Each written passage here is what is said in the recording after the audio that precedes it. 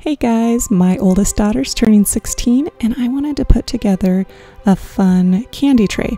So I got these paper mache numbers 1 and 6 from Joann Fabrics.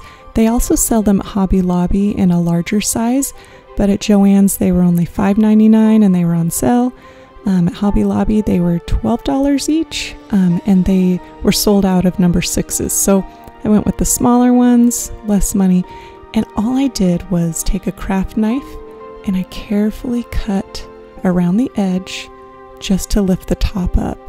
It actually went by pretty quickly. There's a piece of paper mache tape, and if you can get your craft knife just within that tape area, it goes really smoothly. And I just used scissors to clean up the edges and cut anything that was kind of frayed. But yeah, it's really that simple. And then to make it food safe, I just used baking cups. Super easy. So I needed to decorate the border, and I have tons of crepe paper from many parties. And so all you have to do is scrunch up the crepe paper and sew a line right down the center.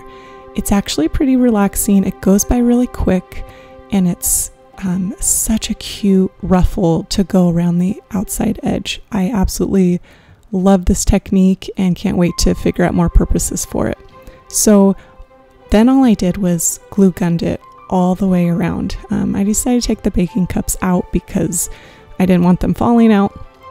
But the one tip for this part of the process is just make sure to push the ruffle down all the way to the edge.